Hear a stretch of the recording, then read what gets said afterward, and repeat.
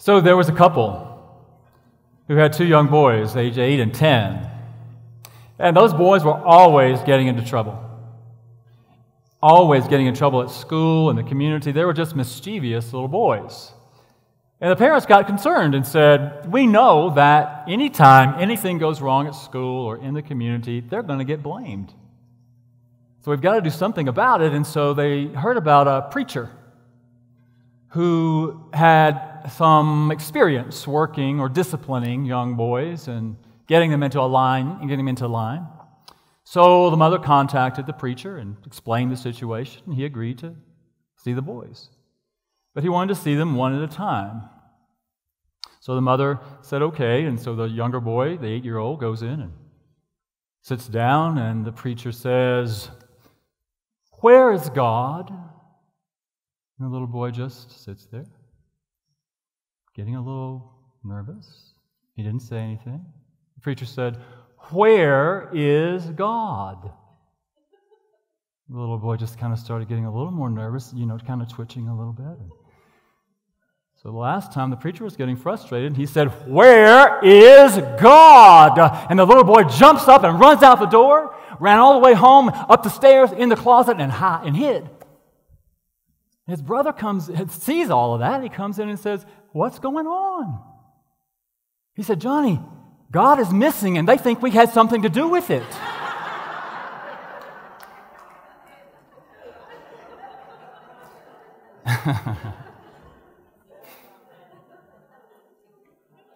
So it's a humorous story to really point to what I want to talk about today is this idea that we have that we still hold on to somewhat, I think, about this punitive God. A God that is judging, a God that is rewarding us if we're good, a God that is punishing us if we're bad. We have this idea from our Judeo-Christian heritage about that idea. And it leads us to this concept of sin and guilt, punishment, damnation, all of those ideas that most of us in this room have kind of left behind, or we want to leave it behind, right? But I have an idea, though, that even though we want to leave it behind, we say, "Oh, I've given up the idea of sin. I've given up feeling guilty. I've given up thinking that I need to be punished or in any way being damned for doing wrong." I do think that it's such an ingrained part of our embedded theology that we are hanging on to it. And I think it's damaging to us individually and to us as a society. We find that let me just speak for myself. When I judge myself as doing something bad or wrong, I don't want to think that I deserve to be punished, but it's so much a part of my consciousness that it plays out for me. I criticize myself. I speak to myself in very negative ways. And sometimes I even remove myself from others. I isolate myself.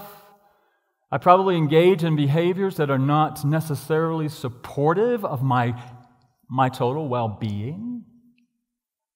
And I don't think I'm alone in that if we're honest.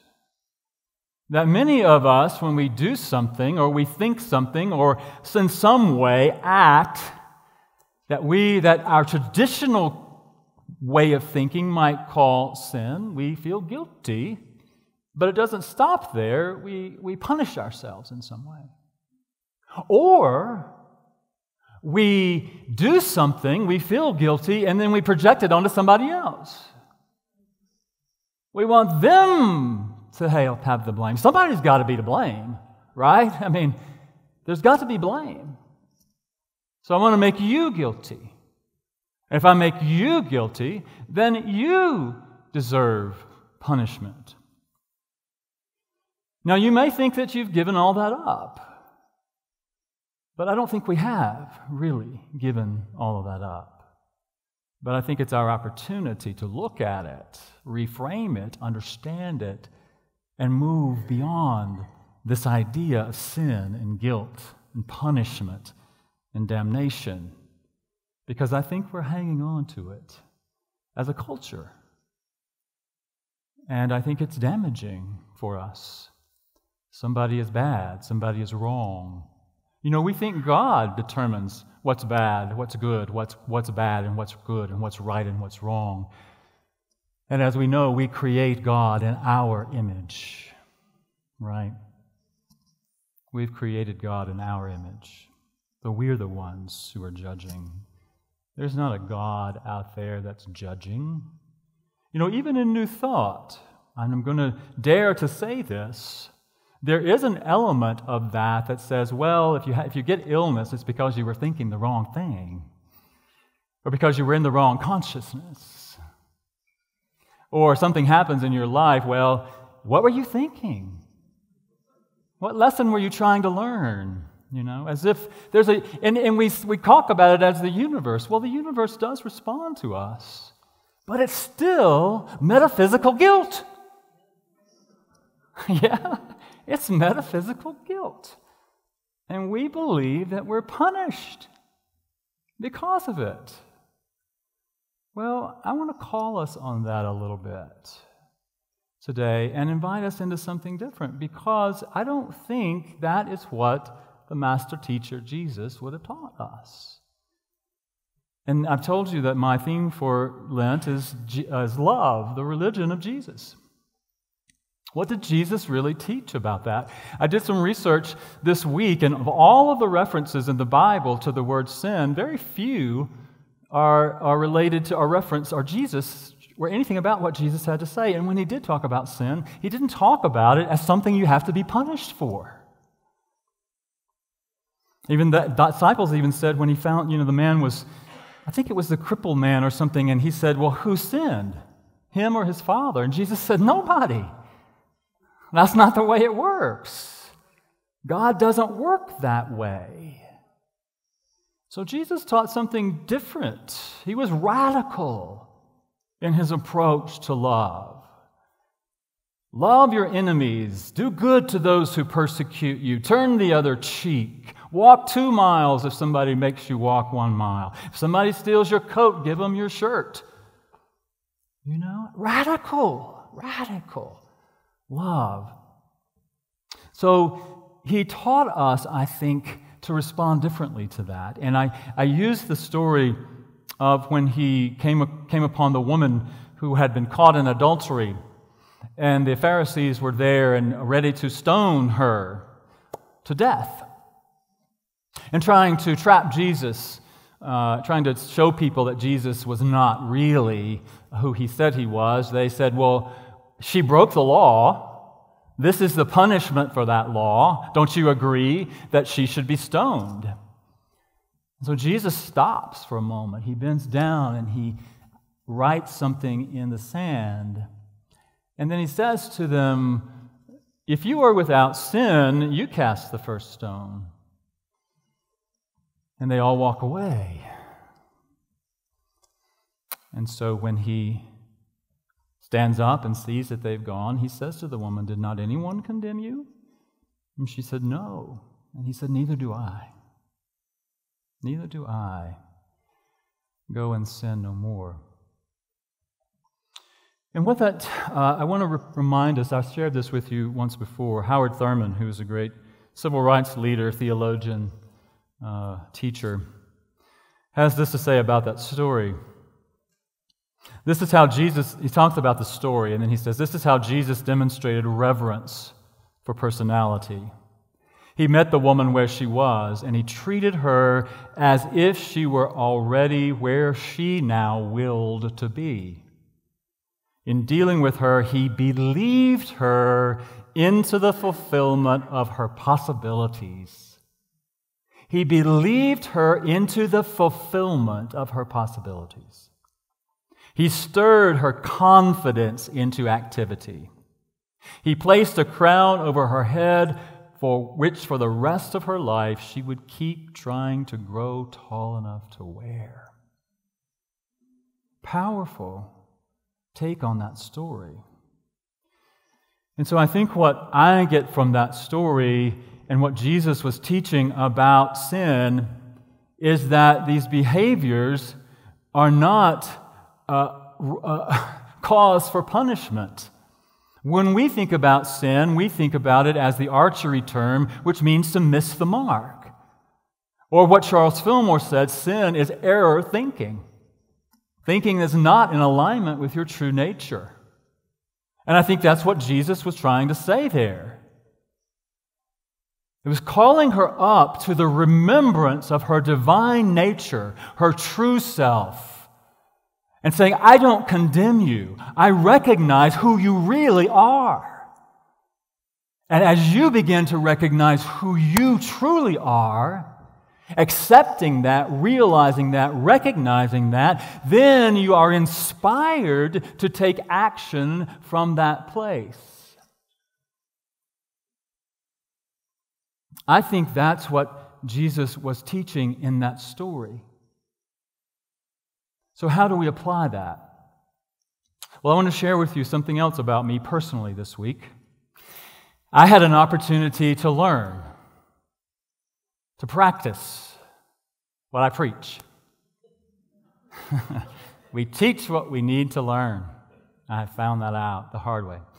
A situation arose for me this week. I won't give you much detail because I don't want to betray any confidences, but it arose this week in which I became aware of someone's activity, someone's way of approaching a particular situation, some communication that this person had had with other people. And I will tell you what, my immediate reaction was, you are guilty of doing the wrong thing. You should not have done that. You should not have said that. You should not have written that. All of that was going through my mind. I was making him guilty, I'm telling you. And I wanted him punished. I wanted him fired. I wanted him to be called on the carpet. I wanted him to receive what I believed he deserved. Now, I do not relish admitting that to you today. But it's true. And I will tell you, I was resolute for days in my judgment. For days. Until I started studying this story. How would Jesus respond? What would love do, as Robert shared? What would love do? And I was reminded that what I had never, ever heard in that story before. And I don't really even know why it's a part of the story. I can make up my own meaning for the story. When Jesus knelt down and wrote in the sand, what was he writing? It doesn't really say in the story. Maybe he wasn't writing anything. I have an idea. What worked for me was that Jesus was drawing a finger labyrinth to calm himself down. He was just stooping down to connect, to stop, to slow down, to listen to what was within him. What wanted to be revealed through him in this situation?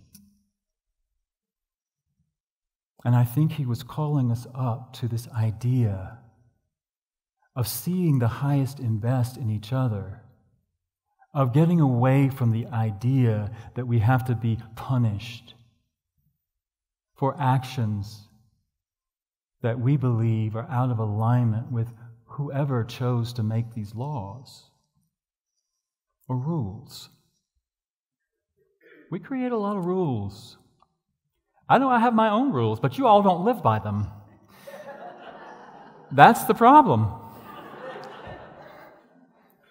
You don't live by my rules. I would imagine you probably have your own set of rules that sometimes people don't live by.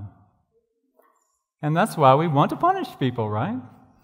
So I think Jesus was saying, let's see the highest and best in each other. Let's reflect on that.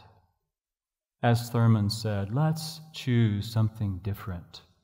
Let's call each other up to our highest potential, rather than blaming and guilting and damning each other and punishing each other.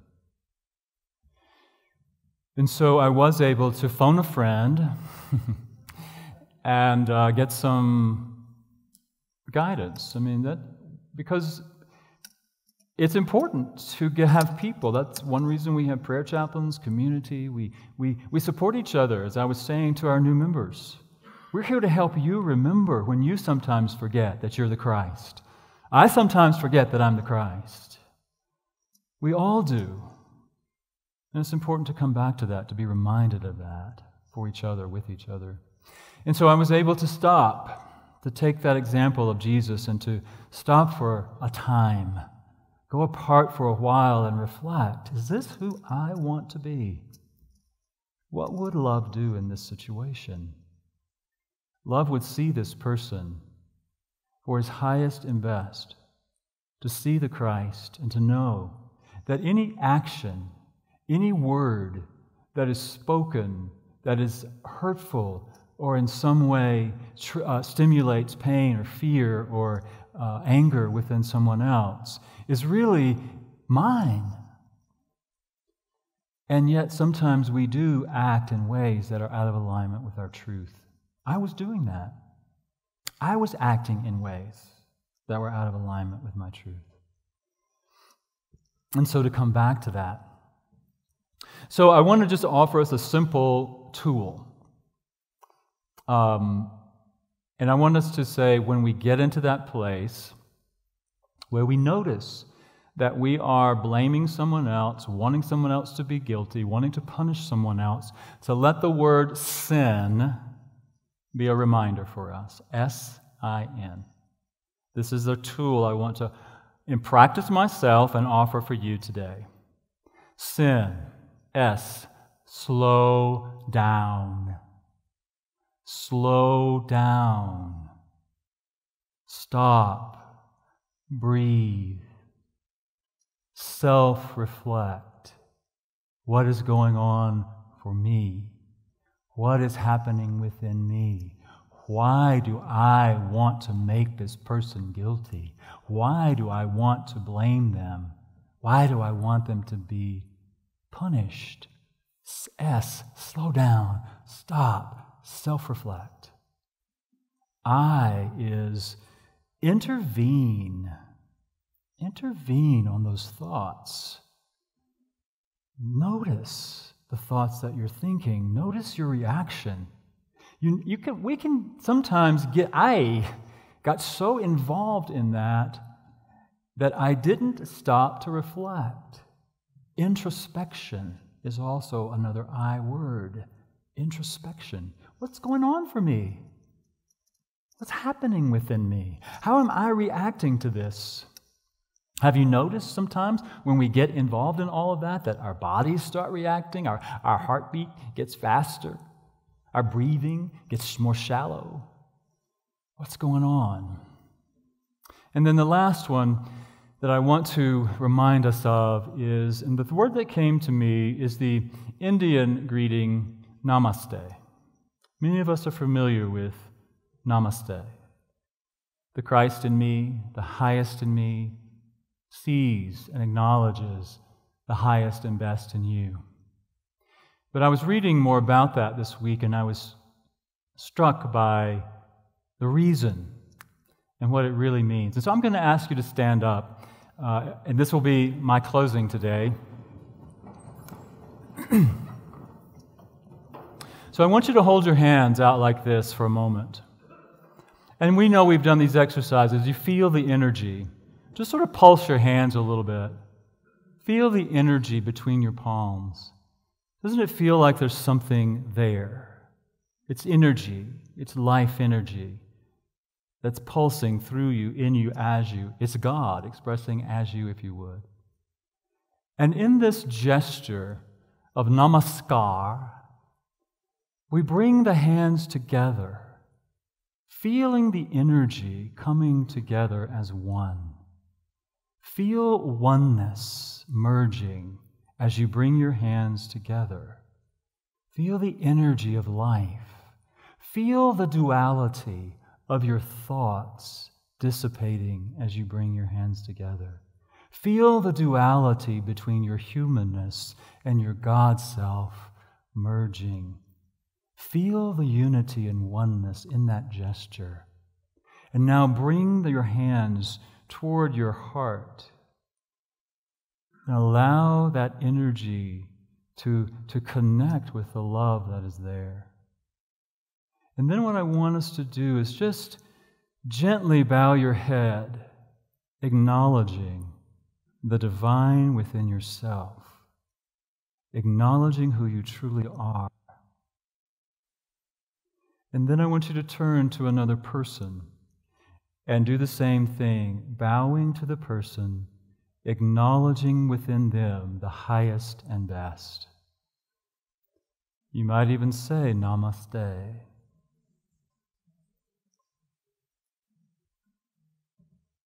And so we do that in reverence for ourselves, reverence for each other, and on offering of ourselves in service to the highest and best in the other.